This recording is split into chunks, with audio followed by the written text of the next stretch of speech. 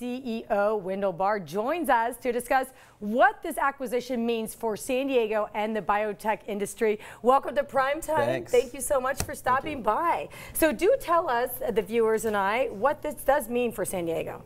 Well, this is another continuation of investments, especially in this area, that I think bodes well for the life sciences community here.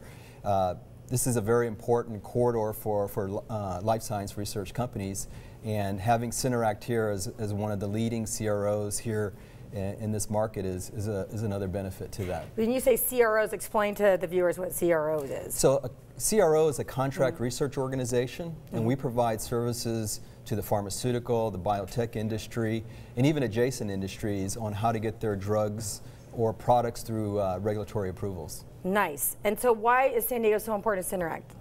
Well, San Diego is important because it's a great location. Right. But most of all, when you think about the investments in the life sciences, this is one of the unique corridors where there's a number of different companies. And I believe there's over 700 life sciences companies just here in the San Diego area. So when you compare that location to other areas in the country, it's obviously very unique, and it has a very large-scale investment in terms of life sciences companies. Awesome. Well, you'd be creating more jobs? Or are they bringing people in? Oh, that's fantastic. How many new jobs are you guys going to create? So right now, Synteract HCR has over 200 employees, almost 250 employees here, based out of the Carlsbad office. And we have an office of about just under 70,000 square feet. Obviously, as we continue to grow, we expect to add more new jobs to the local economy here. Well, thank you. We love that. We need that here, and we welcome it, right? So what are the trends that are going on right now in the industry that you could tell us about? Well, if you can go back maybe 10 years, CROs had a very different role with the pharmaceutical and the biotech industry. The CROs basically at that time provided more of an extension of services, whereas if you didn't have enough resources internally, you would contact a CRO to have them do some services for you. That trend over the last 10 years have actually changed because of more pressures around productivity and the R&D investments for the life sciences companies. So what they're doing now is they're increasing their level of outsourcing to companies like ours.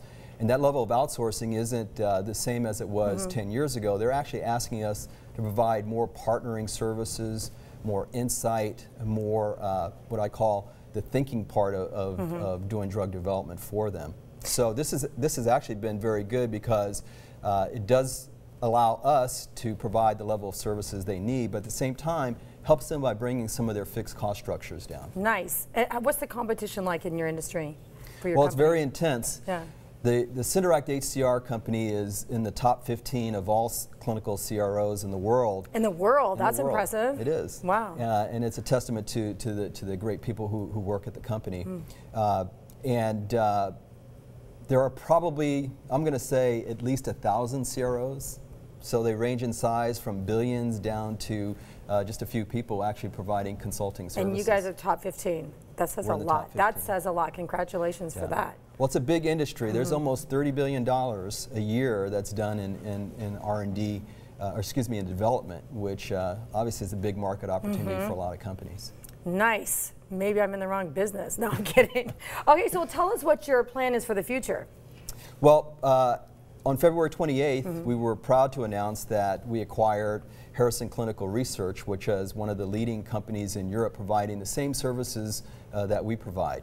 And it actually was a great fit for Synteract because we both have very complementary services, and we had very little overlap in terms of clients as well as geographic areas.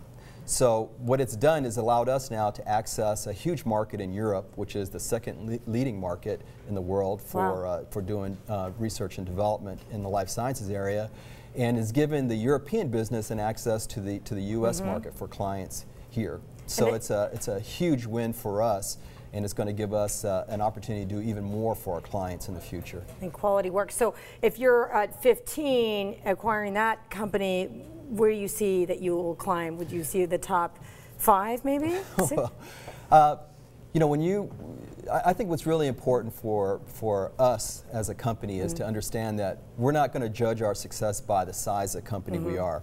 Now we really focus on the companies, especially here in the San Diego area, that are smaller. So we think we're a perfect fit for companies that are smaller in size, and we call them emerging companies. So they could be a 5-person biotech company, or it could be a multi-hundred, multi-thousand, mid-sized pharmaceutical company. But because of our size and our personalized attention to services, we think we're a great fit for that size of client. And that's not going to change even though the company continues to grow. And when you say personalized fit for your clients, does that also mean improved quality? Well, quality is a standard in this industry because you're talking about getting safe drugs to the market. And companies even in though our we've had industry, this compounding pharmacy scandals. Absolutely. Well, that puts even more pressure on the fact that the quality, there's no such thing as good enough quality. It has to be absolutely dead on. And for us, that's part of our reputation. And if you're a CRO, if there's any questions about your quality, you won't be successful in this industry.